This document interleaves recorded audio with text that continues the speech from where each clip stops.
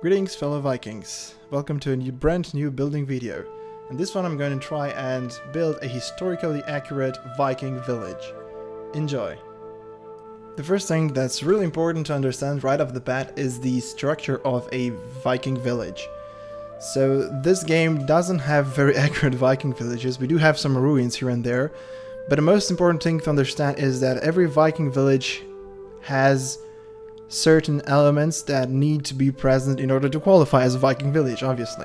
So when thinking about a Viking village, the first thing that comes into mind is the defense. So it was usually a moat around the village, you know, like a raised moat, or they had like wooden stakes, the one we have in Valheim, or just fences or stone walls, small stone walls. And if the village was large enough, they usually have some outposts, some towers. Moving on, around the village they usually have fields and gardens, you know, for cattle and for growing crops. Then the most important building in the village will be the Jarl's Longhouse in the middle of the village. And then you're gonna have a lot of longhouses for normal Vikings, for troops, for Viking warriors. Then you're gonna have the central square in the middle of the village for events and stuff like that. Then you're gonna have the port, you know, for the main battleships. Also there's a building near the port where they usually build those ships. And the most important out of all of them is gonna be the blacksmith, the carpenter, and the leather worker. So in this video we're gonna turn this sad patch of land into this, a fully working Viking village that's historically accurate. Let's go. So the first thing that I wanted, it was a good seed. So believe me or not, right off the bat I got this amazing seed, and next to the main island this was this small island, and I thought of all the elements that, you know, make a Viking village look realistic. So it needed to be near the water, protected by either some forests or hills, and this was the perfect patch of land for me. So for this project obviously I started by clearing this huge area of land and getting rid of all the debris, all the rocks, and all the extra wood that was lying everywhere. So, you know, make sure you have a nice, clear patch of land. This is the final result. After one hefty 30 minutes of work, this was the final result. I was pretty happy with it. It looks pretty clean, pretty neat. I decided to keep the small lake that you're gonna see right here. I thought it would be amazing to have it in the village.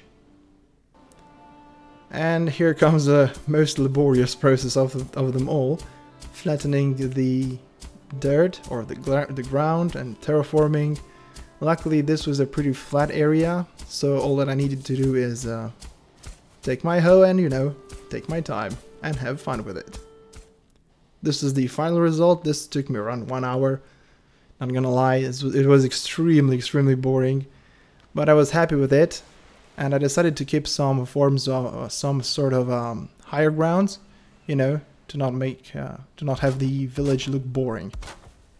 Next, we're gonna take care of the defenses of the village. Since this is a village and not a fortress, we're gonna go with some simple, realistic defenses like the stake walls. This is how the final result looks like with all the stake walls. I decided that this village area and this village surface will suffice for this little project. I'm calling it a little project, but it wasn't little at all. Moving on, I decided to create green spaces all around this huge area that we've created, you know, for grazing and for livestock, because this was all the Vikings were about. They would love to have all around the village these little green areas for their cattle, and gardens everywhere for crops.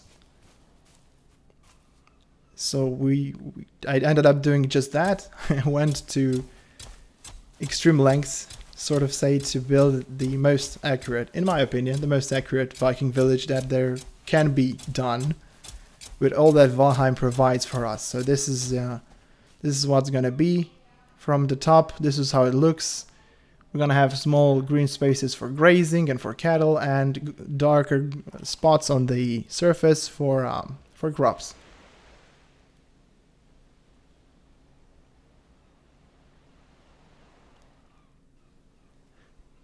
the next step was actually setting the frames. This was pretty silly, setting the frames for the houses. So I decided to have a lot of different houses, you know, for different people, for rich people, for poor people, complex houses, small houses. This is how it looks from above. Now, here and there I've changed some of the house layouts, but overall you can visualize it from here and how it looks like. I decided to go with 2 long houses instead of 3. So make the village a bit less crowded, because it was pretty crowded and I couldn't realize or couldn't see it from or at this point. And here comes the most laborious and boring part of it all, is building. Now, I don't like building in this game. Believe it or not, I don't like it because it takes a lot of time. It's super fun and it's rewarding, but I don't like building amazingly large things. So come on. But this is how it turned out to be. I didn't want to build anything fancy. I wanted to stick to the historically accurate theme. So the Vikings would have either straws on their roof or just grass, dried grass or stuff like that. So let's try and make this as accurate as possible. Moving on to another house. Just gonna show you bits and pieces here and there of all the entire building process. So this was another house, an L-shaped house. I decided to try new things here and there. Maybe there can be improvements. Now, all those hardcore and professional Viking builders are gonna criticize me, but it's fine. It's fine. I don't claim to have building skills. So, and this is how it looks from above at this point, with all the rooftops on every single house. I think it looks pretty cute for a Viking village. In the center there, we're gonna have a small square, as I said. That's really important for every village. Then we're gonna have the docks and the really important building where you actually build ships. So let's go through the village here. Just another small peek. This is starting to look really good. I'm quite happy with it. So next, I decided to create a marketplace. So I tried to come up with a design for like small huts or places where players, why not players? Vikings would actually sell their merchandise. Right here, and try to build the front end of the longhouses, fiddling with all of different designs, but it was a rather simple one because you either had, in real life, you either had this longhouse or with the roof touching the ground, or a bit elevated when the roof is not touching the ground. So I decided to go with this for the entire village, so it looks more cozy and symmetrical. But yeah, a bit of diversity wouldn't hurt. So this is the area view again with the village after it's finished with all the front ends and back ends. I also planted some extra trees for shadow because I didn't want to have the entire village covered in sun, and it looked a bit dull. Moving into the village through the area where you build the ships. I don't know how this thing is called. I'm just gonna call it like this. And starting to add some details at this point. So I was pretty happy with it. I don't know if you like the build or not, but for me this is the first build of this size. And I was quite on the edge because the game started lagging a bit because all of those campfires and the fact that the game runs on the single CPU thread. So maybe they will improve this in the future, but yeah, it started to be a bit laggy when I had all the campfires running. But overall, it looks pretty nice. Okay, and here we are for the presentation. Now, let's just gonna take it step by step. If I can get down from this boat. Oh, come on, really? Okay, new attempt. This Viking armor is really heavy. It's really heavy, so it's dragging me down. I went down like a rock. Come on. There we go. Now we can resume our run. It was a real awkward there, but you know, happens. So like I said, this is the building where the actual ships are built. I tried to add a lot of details here and there. You can see the shape of a ship down there, made out of wood, out of core wood. And of course, not a lot of wood tossed around, you know, because everything was based on wood. And the other materials like iron for the weapons and steel and whatnot. I don't know what Vikings used. I haven't researched that much. So into the village, we're gonna have a small house here. This is the bakery. Nothing fancy, just a lot of bread, you know, bread for the Vikings, for all those hungry Vikings there. An oven, then we're gonna have a windmill, and of course a lot of wheat for all the hungry Vikings that are out there. So moving on, well, let me show you the actual fisher spot. So this is where the village fisher would reside. Again, nothing fancy. I tried to place some fish here and there, his rod, and I was really happy about this nice quiet fishing spot into the back of his house. He has like this small pond with lily pads and whatnot, so I thought it was gonna be a great spot for fishing. Yeah, moving on, this is the common hall where all the peasants, or the lesser Vikings, would gather in every evening, you know, share tales, drink some ale, some mead, just sit around the table. Nothing fancy in here, no fancy foods, just some meat platters, and basically a lot of ale and, you know, good jolly spirits in there. Yeah, I forgot to show you over here we have this type. I decided to build some sort of a barn, you know, for the animals. So we got two barns here, a lot of straw in there. I tried to create some place for the water, but it's a bit difficult because we have limited resources in Valheim. Now this is the warriors' longhouse, where all the mighty Vikings would reside. So they have beds on each side. You have a cooking spot in the middle, of course, tables with a lot of food, a lot of heavy armors you can see on the walls. Pretty much all the heavy stuff for the warriors. This is the central square. Every evening and during certain events or festivities, the entire village would gather around here and participate in all of sort of interesting activities. Moving on is one of the most important buildings, the hunter's hut in the village. So this is where our beloved hunter would reside. Yeah, nothing fancy, but still a bit fancier. You can see certain details like the floor or certain animal pelts residing on the floor of those who are a bit wealthier. Let's go forward here. I think it's the witch's hut, you know, or yeah, some sort of a witch's hut, you know, where the healer, the Viking healer would reside.